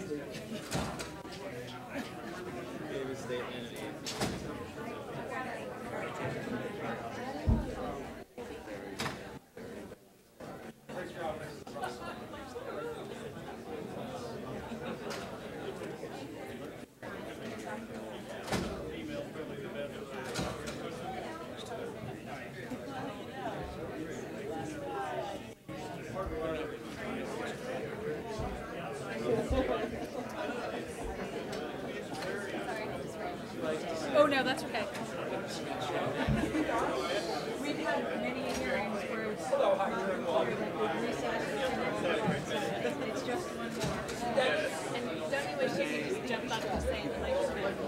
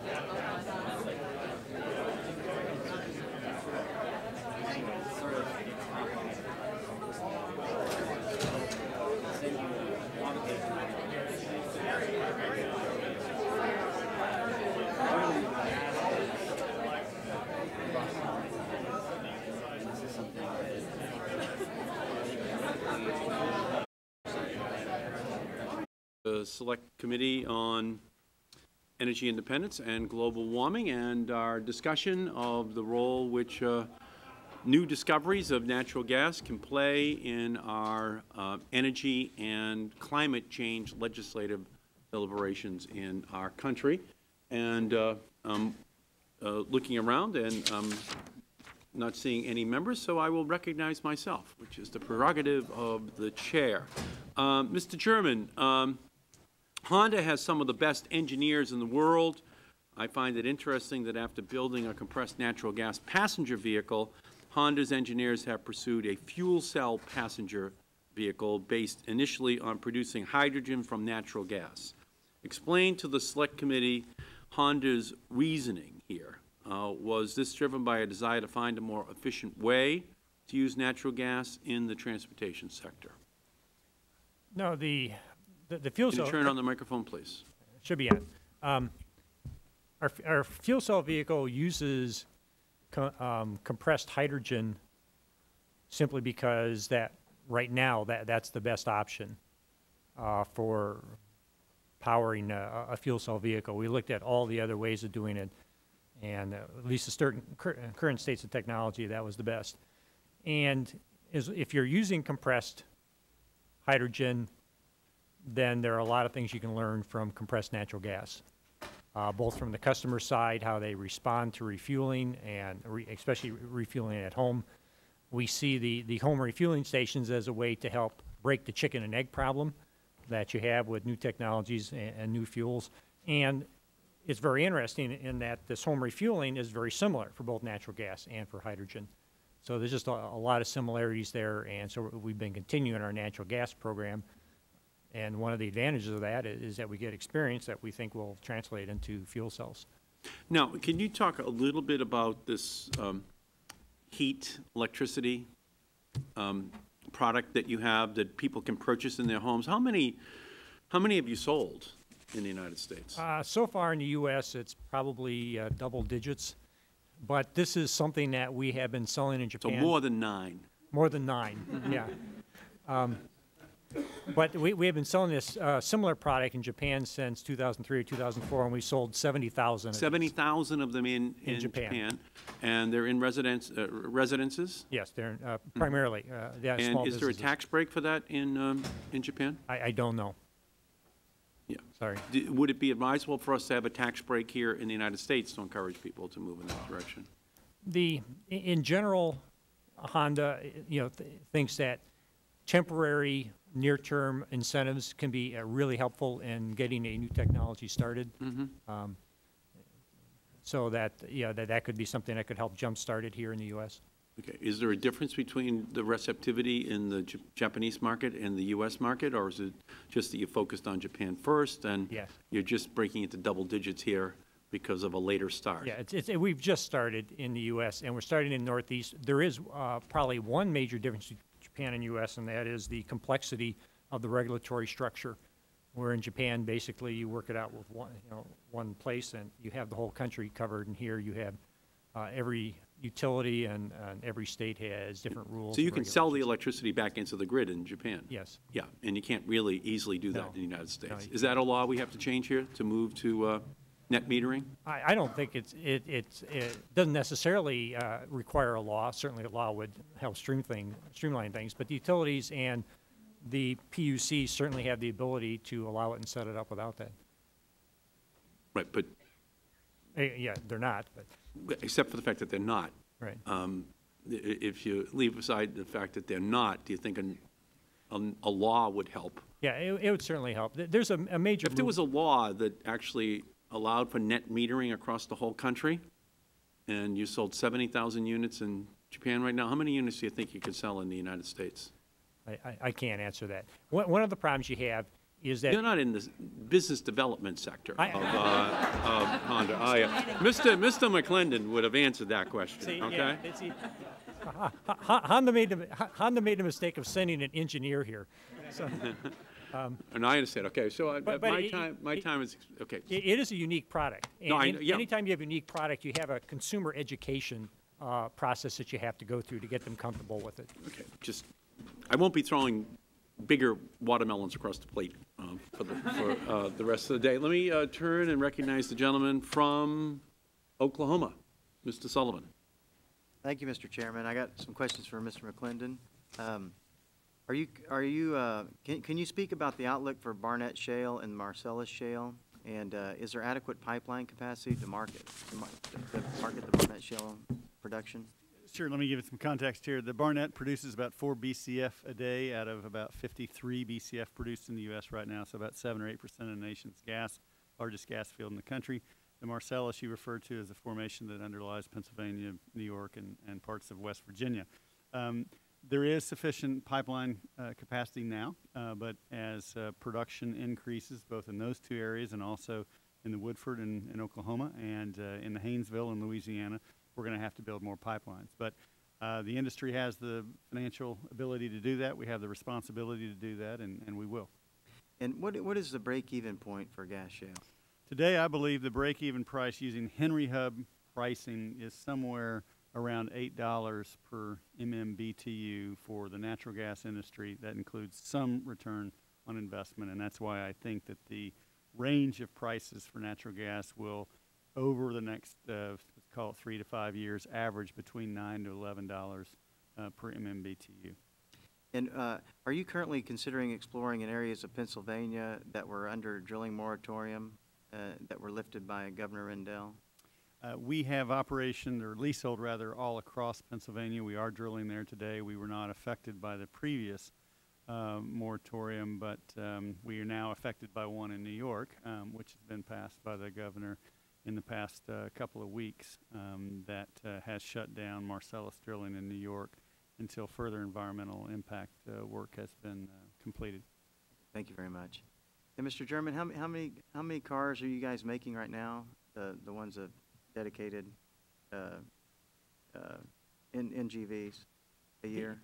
Yeah, it's since we introduced it in '97, we've sold about 7,500. Currently, the demand has spiked with the spike in gas prices. We can't currently keep up with it, so it's something we'll have to evaluate, increasing the sales in the future. But it's been averaging less than 1,000 a year so far. How much do they cost? It's $25,000. Okay. Which is about a $7,000 increment over a comparable Civic. Thank you very much. Thank you, Mr. Chairman. You rest your case. Natural gas that speaks for itself. You know, the gentlelady from California, Ms. Solis, is recognized. Thank you, Mr. Chairman. I just wanted to mention that on Monday, I had the privilege of attending a special hearing that was held between Republicans and Democrats in New Orleans, and the subject matter was energy independence and security, and a lot of the issues were talked about here. But I am still kind of concerned about comments that Mr. Smith made regarding our inability to open up more opportunities to drill, when in fact the facts are that we do have about 68 million acres that are available in the National Petroleum Reserve that's available that we're not really taking advantage of. Those are already available. There's leases, there's permits. I haven't heard of any major environmental problems that have come up to restrict any further opportunities there. In fact, several years ago, one of the refinery companies in Arizona, in Yuma, to be more exact, asked for permits, and they were issued, and the company there decided not to go forward, and as a result of costs, not environmental costs, but cost that they thought wouldn't be profitable, so they didn't go ahead and build their refinery. With respect to the Outer Continental Shelf, we have passed legislation in the past 2 years to allow for drilling, and in fact, that was something that was done by this Congress. And I don't understand why there's this insistence that we continue to have this dependence on fossil fuel when we know that it's detrimental, it's limited. There should be other ways of looking at alternative fuel and technology. And my question at that debate, and would be for you, is what is the petroleum companies doing to invest in renewable technologies? I mean, obviously, you're up against many financial factors as well, in terms of having the adequate equipment and the workforce and what have you. But what are we looking at down the line so that we can really kind of cut our dependency on what happens in the Middle East and geopolitical matters that we're never going to be able to control? So I would like to have a response. Well, I think that's a very appropriate and good question. Natural gas is, as you know, really the silent partner to renewable energy. It's the thing that takes renewable energy from a vision to a reality. Today, wind power provides 0.77% of our electricity demand, and it has the potential to grow quite a bit more. Solar is about 0.01% of our electrical demand today, or electrical production. When utilities build new production or new capacity for natural gas and or for wind and solar, they want to be able to ensure their customers that when the sun isn't shining and the wind isn't blowing, that they can still produce electricity for homes and for businesses. And so natural gas is that source of power that gets built as the intermittent source that backs up those renewable supplies of energy. So it's not an either or. Natural gas is the partner to renewable energy as we move towards a more renewable future. But you didn't answer my question, though. What kinds of investments can your industry make to help, or is there any talk about that? I mean, that's what's disturbing to me. We're in a recession. We have high unemployment. We have people paying outrageous amounts for their energy, their electricity, and it's going to get worse. And in places like mine in California, it's unstoppable. Right. We're seeing a little relief, 20 cents. That doesn't make it.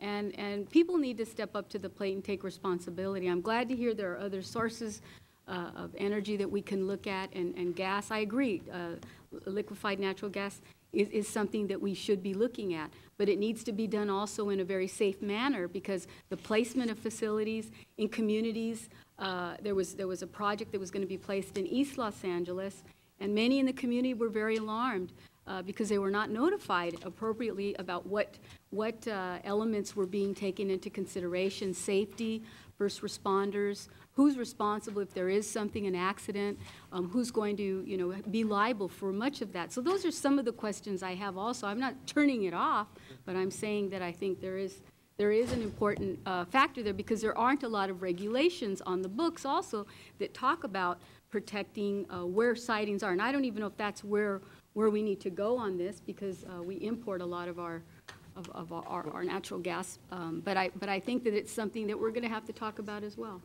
Great. Gentlelady's time has expired. Chair recognizes the gentlelady from South Dakota, Ms. Herseth Sandlin. Thank you, Mr. Chairman, and again, thank the witnesses. I support increased domestic production of natural gas on the Outer Continental Shelf as well as on public lands. I think technology has brought us a long way to look at some unconventional ways of extracting this resource in an environmentally sound way. It's all about how the mix of incentives that we set forth for the different energy sources that I think all should be on the table as we move forward to meet the nation's energy needs. One of the areas I wanted to explore, Mr. German, was an area you didn't get a chance to talk about in your opening remarks, but is in your written testimony, and that's biogas. So with non-fossil renewable methane gas, whether it's coming from cellulosic biomass, whether it's coming from sewage and other organic material, if you could just explain for the committee, describe for us the current state of the technology for turning biogas into liquid fuel for use in conventional vehicles, and what more Congress can do to help advance renewable biogas. Well, the current source that's already being utilized to some extent is natural gas that's produced as landfills deteriorate, and it's just a matter of capturing it. A lot more could be done with that, but that supply is inherently limited. We should try to take advantage as much as we can, but it's never going to be a large percentage of the fuel that's produced. The more interesting case is from cellulosic feedstocks, where a lot of work has been going into that. It's recognized that cellulose should have much lower greenhouse gas emissions and much lower energy needs than trying to produce ethanol from starches, for example. But there's a lot of work that still needs to be done on the development of that process, and it's by no means certain that fermentation of cellulosic is going to work better than some other processes. And if gasification proves to be a better solution in the long run, now you could have a very large supply of renewable biogas. So now the question comes, what do you do with this biogas? You can either take it through another step and liquefy it, or you can use it directly, perhaps in natural gas vehicles. So just looking down the road, that if gasification of cellulosic feedstocks becomes feasible, then that could be a major boost to compressed natural gas vehicles. We certainly do hope it becomes feasible, and I'll get, Mr. Manning, I want to hear from you as well. As you may know, in the Farm Bill, different committee on which I sit, the Agriculture Committee, we took important steps to facilitate research and development of cellulosic biofuels, and we do hope that working with USDA and the Department of Energy that we'll see the types of advancements made to make it commercially available to consumers across the country. And I think there are some additional steps that Congress can take in that regard. Mr. Manning, did you have a comment? Very quickly, our company was the first to capture methane off a landfill in Staten Island probably 30 years ago. You're exactly where you need to be. And of course, there's the opportunity with agricultural waste, animal waste, but there's also the opportunity to use the whole chicken, for lack of a better word. And I recently met last week with Tyson's, and Tyson's were taking me through what they're doing. So I think it's still very early days. I think it's also very interesting when coming from an urban environment like we do, the tipping fees, the refuse fees for large cities in this country are enormous. So there should be a tremendous opportunity for Congress, I would think, to look at that as a very real option. And as you say, as you know, the components, the methane components are quite practical. Right. So there's a whole array of options. But part of the issue that we face, if I could just finish, is transmission. In other words, getting it from the farm to the load, getting it from the solar desert to the load, getting natural gas moved around. Transmission is a critical issue for Congress. We've been trying to build a pipeline that will repower a number of power plants in the New York area for 6 years without success. All federal approvals in place, and we were defeated, and that would just immediately back out the use of oil for natural gas. So that's a very important issue. Well, I appreciate your comments, and my time's almost expired, but you know, where I'm from, we don't say use the whole chicken, we say we use the whole plant. You know, corn ethanol gets a bad rap, but there's a lot of agricultural waste when you're talking about corn harvest, and whether it's corn stover, whether it's the corn cob, there's a whole host of opportunities here for us technologically, and I couldn't agree with you more on transmission, whether it's the siting of pipelines and the construction of those pipelines, or the siting of energy corridors to get the vast amounts of wind and solar that we have in certain parts of the country transmitted to more populated areas. So I thank you all for your testimony. I yield back. Great. The Chair recognizes the gentleman from Missouri, Mr. Cleaver. Thank you, Mr. Chairman. Mr. McClendon, I think, based on your testimony, I think you would agree that while natural gas is much cleaner, it is finite, and I think you mentioned we may have supplies for 100 years. 118 today, and that's, at least in my way of thinking. But we'll all be gone. But when it runs out, most of you. Well, I mean, that's 118 years on what we know today with the technology that we have today on the resources that we have found. So it's a pretty ingenious human species that we are, and I would think in 50 years from now we'll find more gas and we'll find more ways to get a higher recovery factor out of these shales that we are drilling into right now. The point I wanted to make along those lines is, while I agree with your testimony, and I also think that we're probably not moving fast enough toward using natural gas in any number of ways. But my concern is that it is invasive when we extract it.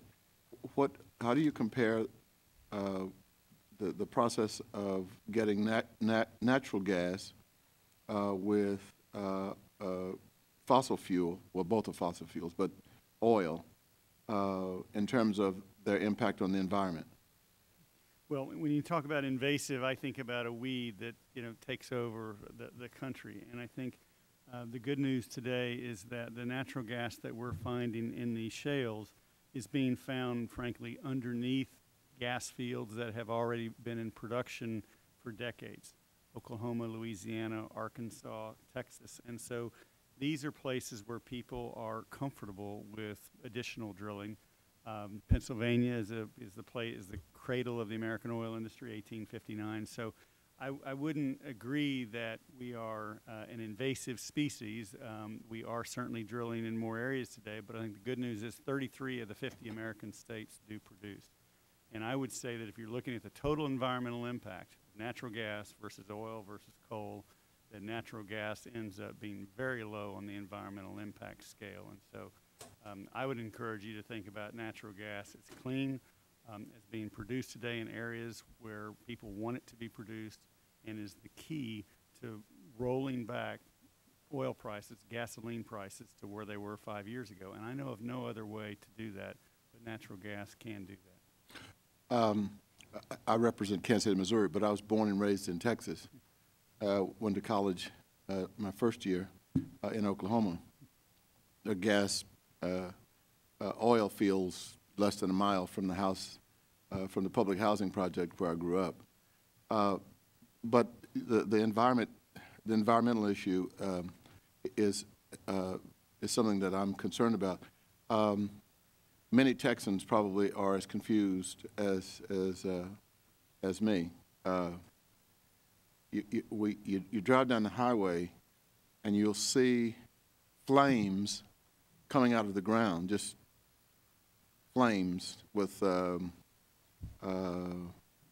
no apparent danger. My assumption is that is natural gas.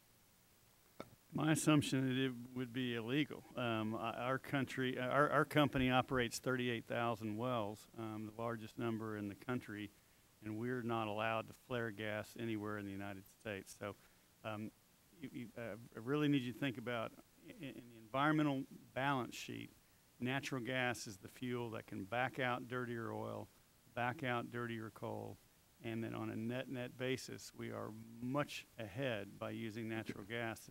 So you have never seen the flames? I've seen them in pictures, and I know that in the Middle East today and in Nigeria today, they flare a lot of natural gas, but in the states where we operate, we're not allowed to flare natural gas, and we're the biggest producer of gas in Texas, so that is news to me that you can flare gas in Texas. Again, maybe a long time ago, I think you probably could. But well, you're suggesting that I'm old? Pardon me? You're not any older than I am, I don't think, and things have changed a lot in our lifetimes. Well, sure. yeah, I haven't seen the last few years because I don't live there, but and maybe it's a practice that has been discontinued. It really has. In Maine, I mean, for a lot of reasons, not the least of which is for environmental reasons, but also why would you flare something that's as valuable as natural gas today? Well, we that was capture it and sell it. Yeah, that was the point I was going to make. That was the question I was going to ask about environmental damage and also wasting. All right, I yield back to balance my time. Great. Gentleman yields back. Chair recognizes the gentleman from Washington State, Mr. Inslee. Thank you. There was, I think, a discrepancy in a couple testimony I want to see if we can clear up. I think Mr. German had, in his testimony, had provided a graph showing CO2 emissions reductions associated with natural gas, and it was well-to-wheeled emission reductions, and it shows CO2 reductions, as I read it, about 42% or something in that. Is that about right, Mr. German? Am I reading that? That's for the Civic GX compared to an average vehicle. Okay. And I was reading, I think, Mr. Manning's testimony that quoted a figure of 90 to 95% reduction, as I understand it. Very old to me. Oh, I'm sorry. Yeah, I'm sorry. I apologize.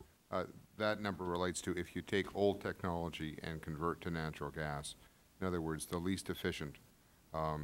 We're making reference there to displacing ancient technology. I see. Okay. Mr. German's comparing new to new, which is probably the better number. Got it.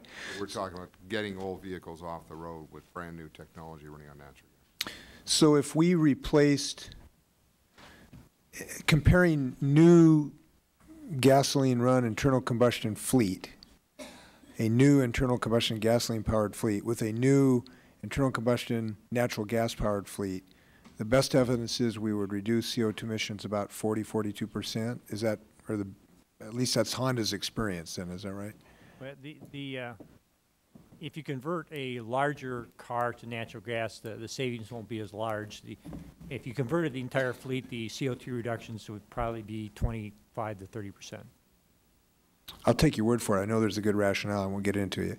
So if we were, as opposed to replacing our fleet with gasoline-powered internal combustion engines, if we replaced the whole fleet with natural gas internal combustion engines with the same model type and, you know, size, the CO2 reductions would be about what number? 25 to 30%. 25, 30%. Okay, thank you. I appreciate. But of course, this would be on top of any technology improvements you make to the baseline vehicle. Right, right. Which can be very significant, by the way. We're very excited about that. I just drove a plug-in hybrid that Toyota has made just as kind of a prototype yesterday. And of course, Honda's got a lot of fuel cell progress, and GM has, I think, made a commercial decision to do a plug-in hybrid vehicle, the Volt. And I believe this is really in the near-term future, the electrification of the car. And so I'm very excited about that. But we got to have the electricity, obviously, to run the cars. So I want to ask you about that. We're having this discussion of offshore drilling, in part for natural gas. And I want to try to ask you all about the parameters of the possible of natural gas exploration domestically compared to the potential parameters for other fuel sources.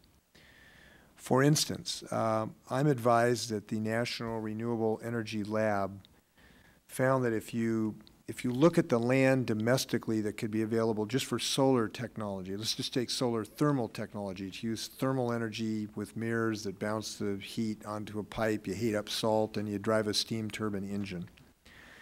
They found that if you exclude mountain ranges, if you exclude cities, if you exclude environmentally protected areas, if you exclude areas that the grade would not allow, if you just look at the areas that are really suited for solar energy in the American Southwest, we could produce 7 times more than the entire energy usage of the United States just using solar thermal power. Now today that would be considerably more expensive than natural gas with today's situation before we enjoy scales of economy.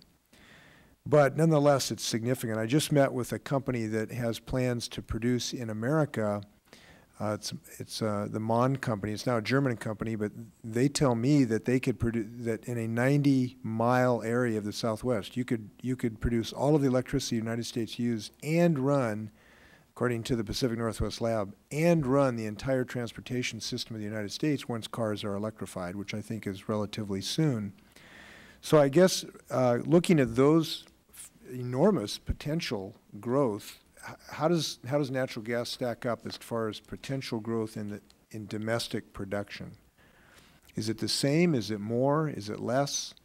Just give us some ideas in that regard. Mr. Manning? If I could just take the first shot at that, the critical role of natural gas, and this has been discussed a little bit, is that technology when the sun goes down and the load is still maintained for a couple of hours. The best way, obviously, as you say, you have salt storage, there's other ways to do that, but a lot of the benefit of natural gas is that to accommodate intermittent power, be it wind or solar, the opportunity to balance the grid, which is a critical need, is best with natural gas generation because it can come up very quickly. Large baseload plants can't respond quickly. Natural gas plants can. So you could use a combination of peaking plants. This leaves aside the whole conversation about high-efficiency technologies and distributing your generation, and there's lots of things that you can do. But what my friend referred to here was that the silent partner of renewable power is natural gas because it can facilitate. What you're talking about is large desert solar, massive installation, cover story in Scientific American last year. Absolutely, that opportunity is there. But natural gas, I do believe, still plays a major role. What we've also been speaking about is the opportunity to use natural gas in things like the FreeWatt unit by Honda, where you can actually, natural gas is very efficient in its final use. It can be very efficient at the burner tip. And so that then, of course, one of the biggest issues, the challenges that you referred to in terms of major central plant solar is transmission. How do you get that power from those large opportunities into the load? And so transmission is very difficult to do. And if you only want to build transmission that's just intermittent power, it's just solar or wind, which of course, you know, I recognize that's important in your bill. The challenge that we have, of course, then is how you balance that load. And that's an area of real challenge for our industry. There's an answer to that, which is passed my bill on establishing a high-capacity corridor. Thank you, Mr. Chair. Gentleman's time has expired. What we'll do is we'll go to a round of 2-minute questioning from the members. Mr. McClendon, I'd like to talk to you about water, the role that water plays in the hydraulic fracturing. New York State has just passed a law which requires there to be consideration of the environmental impact that this new natural gas drilling will have on the water supply. Could you talk about it? I can. Water cannot be separated from the discovery of natural gas any more than water can be separated from any industrial process. It is part and parcel of agriculture. It's part and parcel of industry, and we have to have a lot of water to drill our wells. Now, how do we go about getting that water? We operate in some of the most arid parts of the United States, West Texas, western Oklahoma, places with less than 10 inches of rain.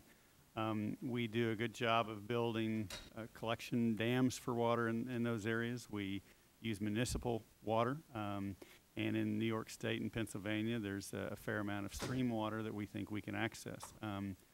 We will have to work with the Susquehanna Water District, the Delaware Water District, and other water districts, but we're just like any other industry that comes to an area and wants to set up shop to create jobs. We're going to have water, and we'll be responsible users of that water. Okay, great. And I think it's going to be a big issue for us to have to deal with, this water issue. It's not unlike the corn, ethanol, food issue. You know, you wind up with a tension, and I think we're going to have a tension here in water, and we're going to have to get down to the bottom of it and create a policy.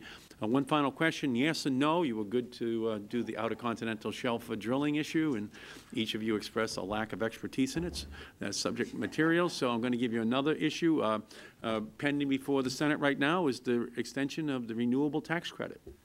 We've passed it through the House 4 times. Should the Senate pass the renewable tax credit before we adjourn this year and put it on the President's desk? Mr. McClendon. I don't know really anything about it, But you said earlier you wanted all assets on it, so this is how to get the asset out there? I'm just there to provide the firm foundation underneath renewables. And okay. If the market wants renewables. Okay, how about you, Mr. Smith? Who pays for it? Well, the American taxpayer. Same people who give the tax breaks to our industry.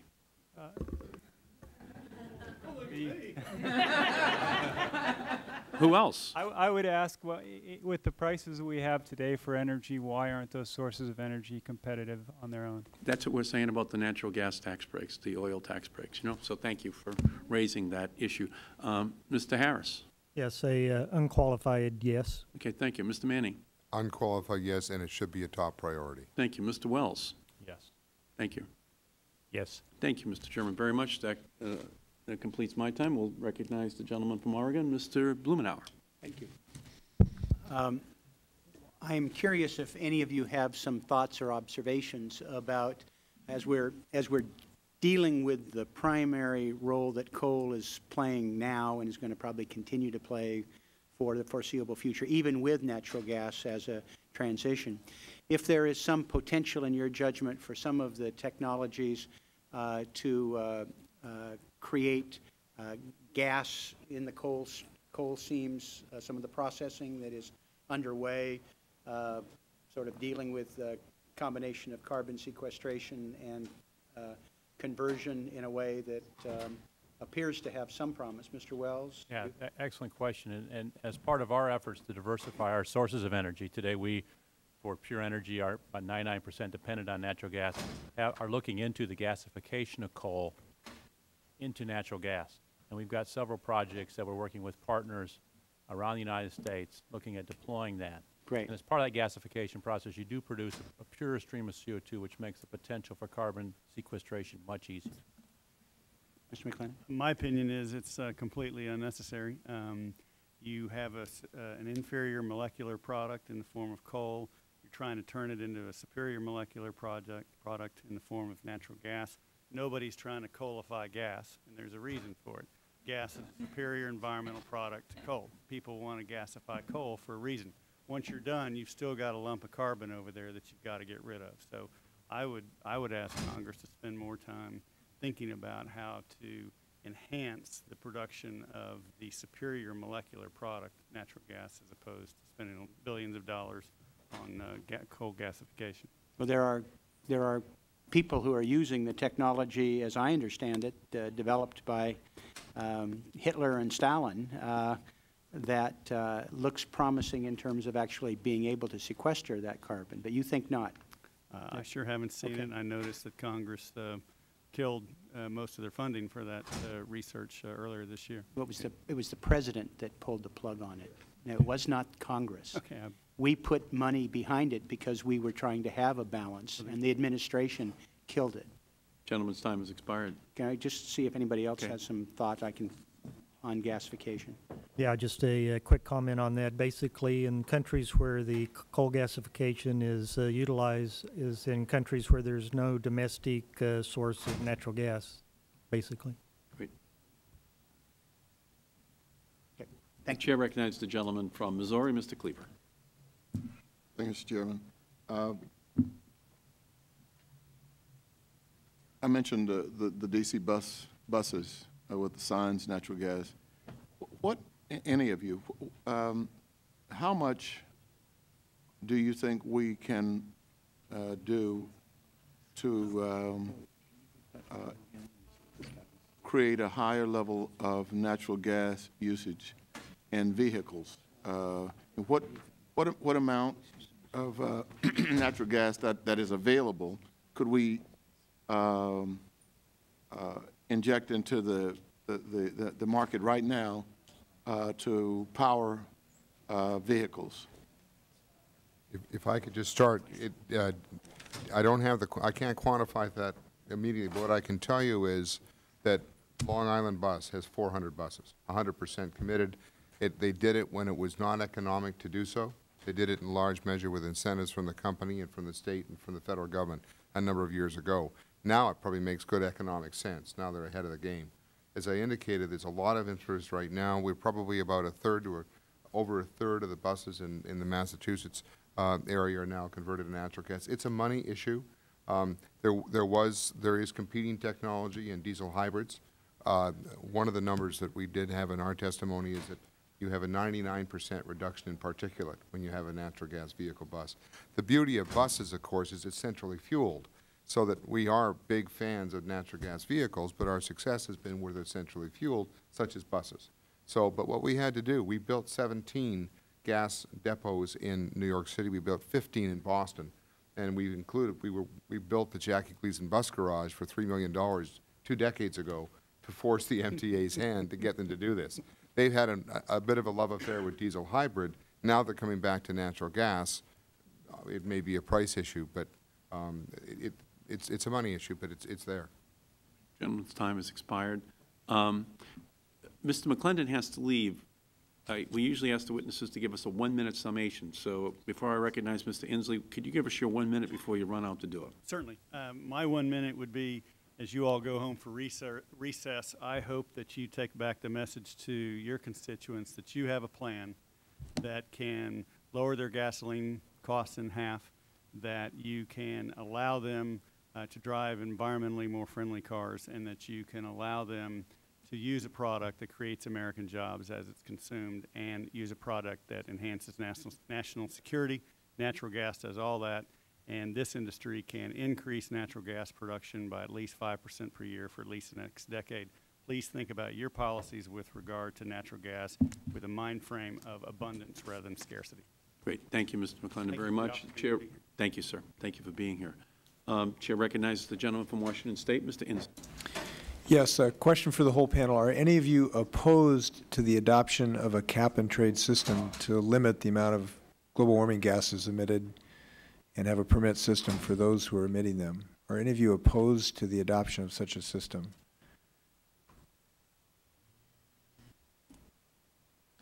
No one is opposed? I think the devil's in the details, right?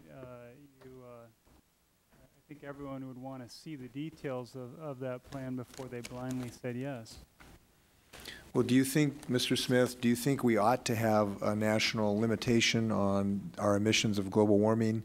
And do you think we ought to have a permit system that polluters pay for to pollute? I think 1 in 5 Americans today currently qualify for energy assistance, and they're struggling to pay their heating and electricity bills. They're struggling to get to work. They're struggling to pay for their food.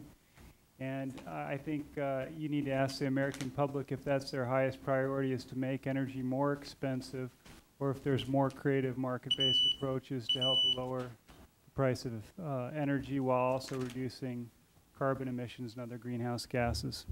So do you think polluters should pay to pollute in this country?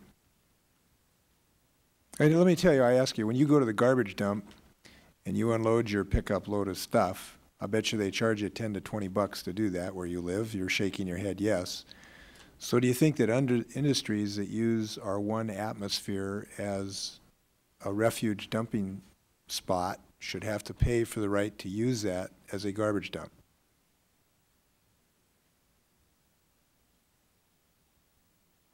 I'm not sure if I understand. I think generally what you're saying, or what you're asking me, is should there be a cost to pollute? And I would agree with that. That's probably fair.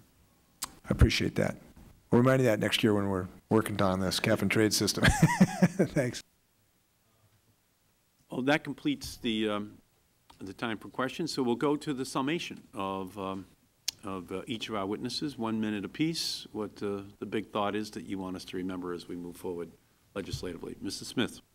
Thank you. Well, it's clear from the testimony today that energy drives our economy, and we've heard compelling reasons why we need more natural gas for transportation, for food, for feedstocks, and for electricity.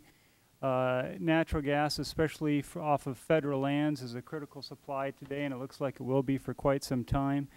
It's proven, it's a near-term solution, and we can't kick the can down the road anymore on deciding whether or not these areas should be open for development. It will just be delaying those problems for future generations, and I hope this Congress will look at opening the OCS and providing better, more timely access for development in the Intermountain West. Thank you. Mr. Harris. Yeah, I think would like to close by saying global warming and energy security are issues we should address, and believe the way to address those issues are access to resources and the ability to build the infrastructure necessary to bring those resources to the marketplace, and also import LNG and other products that will diversify our energy supply. Mr. Manning. We have made an 80% commitment to reduce climate change emissions by 2050. We're 37% of the way there. I was a delegate to Kyoto in 1997 for 13 days. We've been working on this file now since about 1994, by my recollection, in terms of strategies. We think that this could be a critical component, the work that you're doing today. We think that gas is a critical facilitator, the technologies that we'll need to do that. We would encourage you to give us a set of rules so that we can invest in a set of rules, probably involving cap and trade, and that kind of certainty will drive that kind of investment, which we believe will allow us to use less fuel. Natural gas is a precious commodity. It facilitates a great deal of technological change. We should use it wisely. Thank you. Mr. Wells. Thank you. I sit here today representing a solutions provider to a lot of the issues that we talked about today. My company alone develops products like styrofoam insulation, which that product alone saves over 200 million metric tons of CO2 each year. You mentioned in your opening the lightweight plastics that get to be used in automobiles, allow them to be more efficient. We talked about landfill gas. We've been a pioneer in the use of landfill gas. Just last week, we signed an agreement with NREL to use plant waste to lead towards ethanol and towards auto fuels. But we sit on the natural gas margin. And as natural gas prices will rise, as demand increases, we'll be the industry that leaves. We want to invest in the U.S. We want to provide these solutions to the U.S. by being in the U.S., and we ask for policy that allows us to do so. Thank you. Thank you, Mr. Wells. Mr. German. Yes, hi. There's certainly, our needs are great. We need to pursue multiple avenues to meet our transportation needs. Natural gas has a lot of potential to be a significant part of the near-term solution, but there's a lot of other potential solutions in the long term. Need to avoid mandates, set performance standards, let the best technologies win in the long term. Of course, this assumes equal playing fields to different technologies, and along those lines, we would like to work with the committee on how to address selling electricity from our free watt system back to the grid. Thank you, Mr. German, very much. We thank each of you. Obviously, if the predictions come to pass, this is an incredible development. Some of our witnesses are maintaining that there could be a doubling of natural gas production in the United States over the next 10 years. If that's true, it's incredible news. Right now, we produce about 8 million barrels of oil per day in the United States, about 11 million barrels of oil equivalent in natural gas, and about 10 million barrels of oil equivalent in coal. If natural gas could be used to substitute for coal in the eventuality that a carbon capture and sequestration plan is not in place over the next 10 years, if natural gas could be used to displace oil in the vehicles which we drive, obviously in both global warming and in energy independence, there's something quite big as an ingredient which is being added to the formula. We thank you for being witnesses at our first hearing on this subject. I think it is going to rise in prominence as each month passes as we try to put in place the policies to solve these problems. With that, this hearing is adjourned with the thanks of the committee.